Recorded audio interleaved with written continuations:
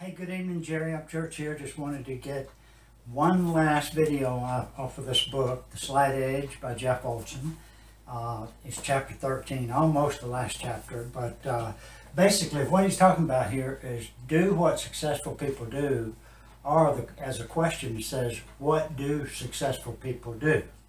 So this is just a brief summary. There are like 11 points in his book about what successful people do. I'm going to cover 7 of them here, and the rest of them will be in the blog. So you can read the blog below, and you can get the gist of what he's trying to get across to us here. But as I read the book, you know, we do what unsuccessful people do. And we've heard that all of our lives. Successful people always do what failures don't like to do. Or successful people always do what unsuccessful people fail to do or don't like to do. So what it really means is we take the initiative and do what we know has to be done, even though we may not like doing it, but we do it anyway. And number 2 is we don't look for shortcuts in anything that we do. We're always looking for opportunities, but never shortcuts.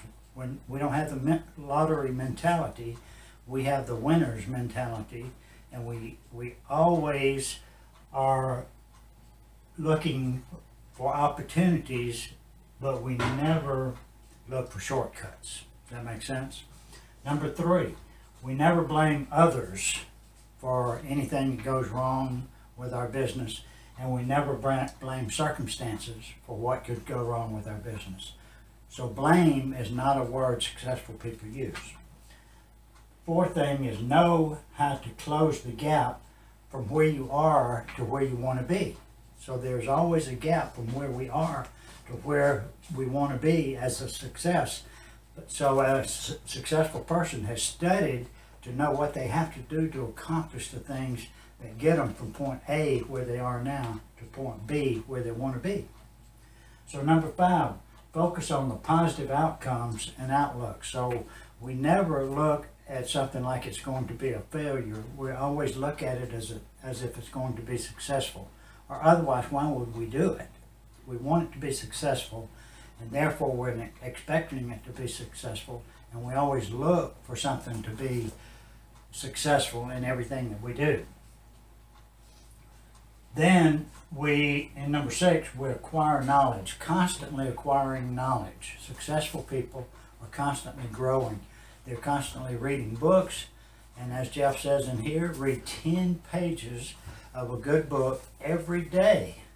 And over a period of a year, we have read 3,650 pages.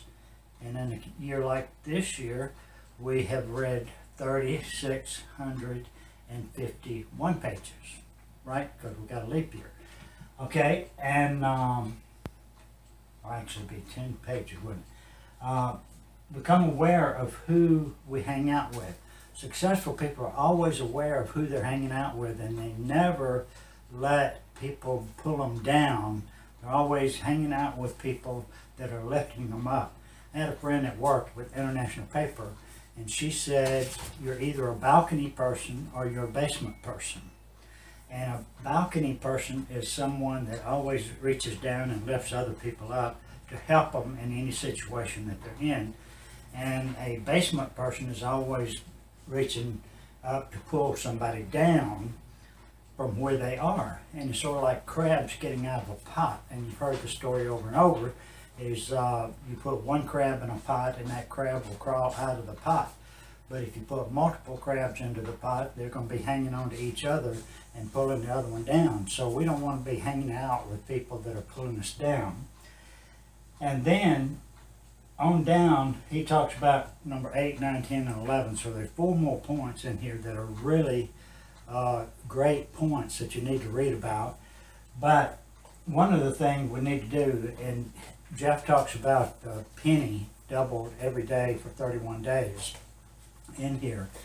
And he says if you take that penny and double it every day for 31 days, at the end of 31 days, you're going to have over $10 million in the pot.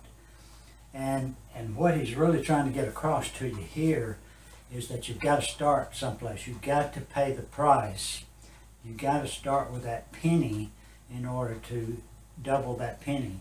So don't be afraid to pay the price to get into your business. Don't be afraid to pay the price to pay for tools that you might need to grow your business. Don't be afraid to reach out and buy a product or use a product like Aweber to build your business so you can collect email addresses so you can send emails to them.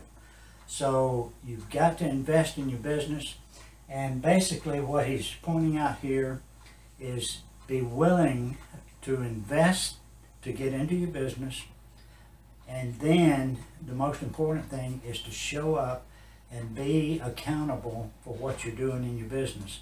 Not only show up, is get started.